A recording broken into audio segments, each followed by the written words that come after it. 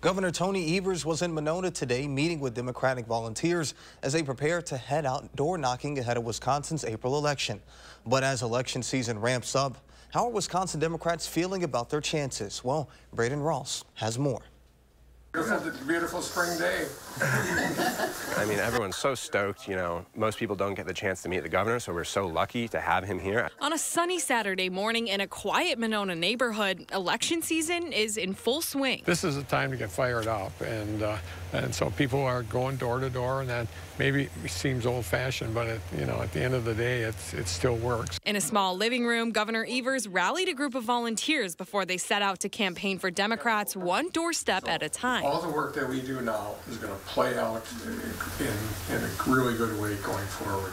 Canvassing is scary until you do it. Once you get out there, you're going to have a really good time. You're going to meet some really interesting people. You're going to have some funny stories out of it. Monona Democrat Clint Keaveney says it's about starting conversations ahead of Wisconsin's upcoming elections. At the end of the day, despite all those different specific opinions or perspectives on issues, a lot of us have the same values, and sometimes we think we disagree more than we do. 2024 is a big year for Wisconsin voters. Fair maps on 3? Yeah, fair maps on 3. New legislative maps could shake up the balance of power in the state legislature come November.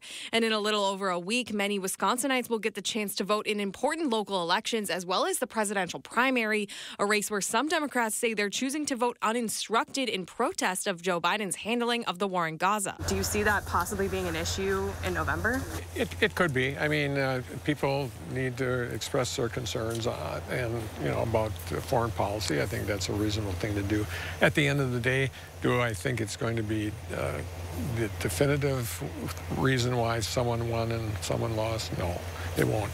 But at the end of the day, just getting people to the polls is what Keaveney says will make the difference. A lot of people don't vote because they forget or they don't think it makes a difference, and we're here to let them know that, hey, it really does make a difference. These elections are razor thin, especially in Wisconsin, and getting out and voting is one of the most important things you can do. Reporting in Monona, Braden Ross, News 3 Now.